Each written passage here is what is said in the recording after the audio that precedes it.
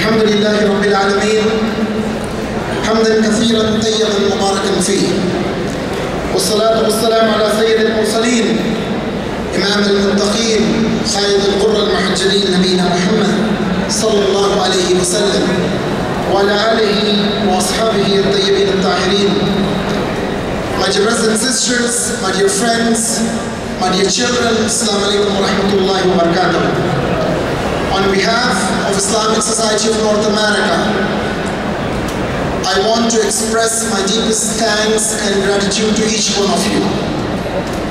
I'm immensely grateful to our Creator Allah subhanahu wa ta'ala for giving me this opportunity to serve this very important and very amazing Islamic organization, the Islamic Society of North America. I'm grateful to all my colleagues at the Majlis, at the Executive Council. I'm indebted to the staff of Islamic Society of North America for their dedication, for their hard work, for their commitment to Islamic work in North America. ISNA is an association of Muslim organizations and individuals that provides a common platform for presenting Islam, supporting Muslim communities, developing educational, social and outreach programs, and fostering good relations with other religious communities and civic and service organizations. During this last 2 days, we were blessed to have so many guests who came and shared their thoughts and shared their wisdom with all of us. We were very blessed to have Senator Dick Durbin, one of the senior most senators and representing this great state of Illinois. He was our keynote speaker at the inaugural session. We were very blessed to have the Archbishop Joseph Cupid to spend last evening with the leadership of Islamic Society of North America. I'm very honored to welcome our very own Zaki Barjinji from the White House, Rashad Hussain from the Department of Justice, Arsalan Sulaiman from State Department. We are very honored to have today Reverend Jesse Jackson among us. Of course,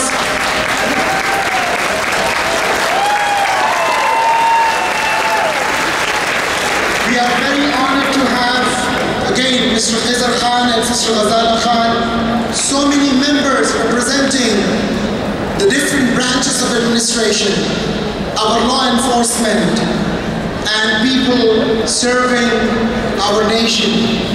We were very honored to have the Secretary of the Department of Homeland Security, Mr. Jay Johnson, and other members of the administration.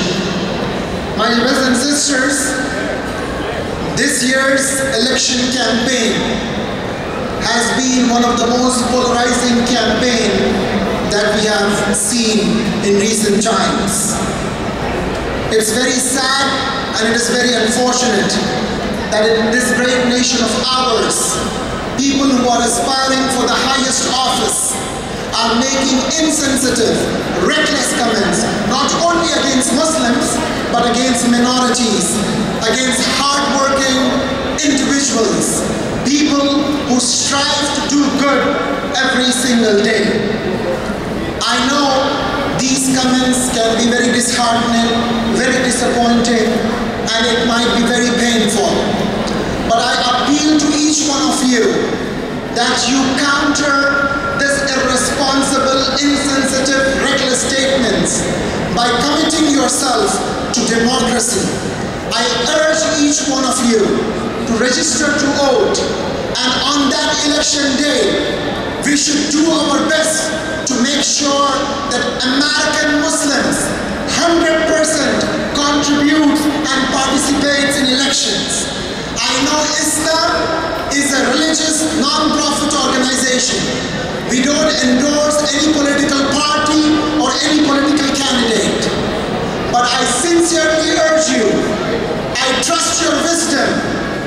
I trust that you will pick the right person to serve our nation for next 4 years. But the most important message that we have been given since the beginning of this year is for each one of you to vote. People before us, especially our African American brothers and sisters, made immense amount of sacrifices so that people who would come later on, people like you and me, would be able to enjoy the blessings of democracy, and we will be able to participate in elections and vote. Once Dr. King said, we must not be a segregated nation, but an integrated one. We must not be a nation enslaved to sin of racial discrimination, but a nation where all people are free. My brothers and sisters, while we talk about the challenges that we see over here in our own backyard, I just want to draw your attention for a minute or two to urge you to do your part for our brothers and sisters in Syria. Last year, exactly at this time, we saw that images of Aylan Kurdi at the shores of Turkey, and that picture, that image, changed the hearts of thousands and thousands of people. As a result, many European nations opened up their doors to welcome the Syrian refugees.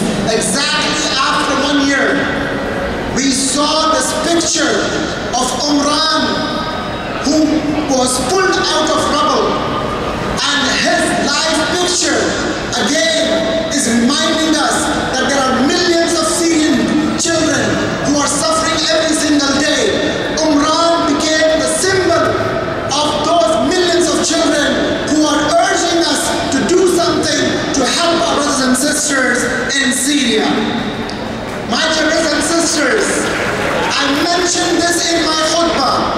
I mentioned this in the luncheon today, that each one of us should do our part to ensure that in our lifetime we will see an independent, free, sovereign Palestinian nation that has been suffering for the last 6 decades. This oppression should come to an end, and by just chanting slogans or by just protesting, the change is not going to come. Each one of us should do our part. If we have contacts, if we have relationships, if we know people who can make a difference, this is the time for all of us to rise and go above and beyond and do our part. This is the need of the hour. This is the need of the hour. I have seen with my own eyes the suffering of our brothers and sisters in Palestine. I can very proudly say that I have spent and traveled more in the Holy Land than most of the Palestinians, because I was able to go to every nook and corner of this Holy Land. And it is imperative on all of us to see this injustice comes to an end. We also lend our support to our brothers and sisters in Kashmir who are suffering for the past 2 months. I know more than 200 young boys and girls are blinded because pellets are shot in their eyes.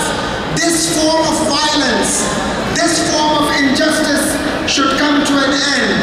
My brothers and sisters, Burma and Rohingya Muslims are our brothers and sisters in faith and in humanity.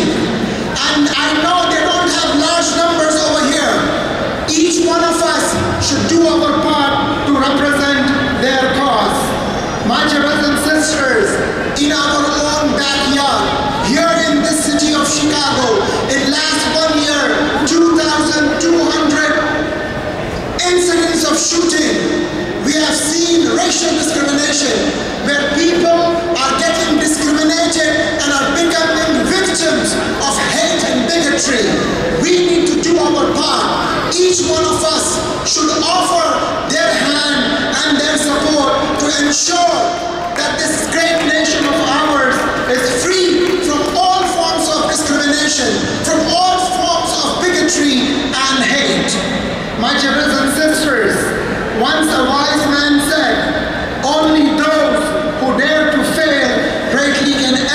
achieve greatly. In conclusion, I want to remind myself and to you with this verse where Allah subhanahu wa ta'ala is reminding us, where He says, فَبِأَيِّ آلَاءِ رَبِّكُمَا تُكَذِّبَانِ, then which of the blessings of your Lord will you both jinn and men deny? In this great nation of ours, we enjoy so many blessings, so many bounties of Allah subhanahu wa ta'ala. So we need to express our gratitude towards our Creator for the mercies and for the bounties that He has bestowed upon all of us. My dear brothers and sisters, Islamic Society of North America is your organization. For the past 53 years, this organization is working tirelessly to serve the American Muslim community. In last 1 year, this organization has been to more than 100 cities across America, taking our programs, taking our events, taking our spiritual conferences, taking our education forums, taking our interfaith and government forums, taking our youth camps, taking our matrimonial events to serve the American Muslim community. So tonight, I urge you and I appeal to you and I urge each and every individual, young and old, brother and sister, to strengthen the hands of ISNA, support the important work of ISNA, become a member of ISNA, and ensure that this organization will continue to serve American Muslim diaspora for another 50, 100, 500 years. My dear brothers and sisters, I will conclude, since we are in the land of Lincoln, I will conclude my message with this very famous quote from Abraham Lincoln, who said, "I like to see a man proud of the place in which he lives. I like to see a man live so his place will be proud of him." My brothers and sisters, no matter what you do, ISNA is working for you. Jazakallah khair for your du'as, for your support. Please continue to support the important work of Islamic Society of North America. Jazakumullahu khairan. Assalamu alaikum wa rahmatullah.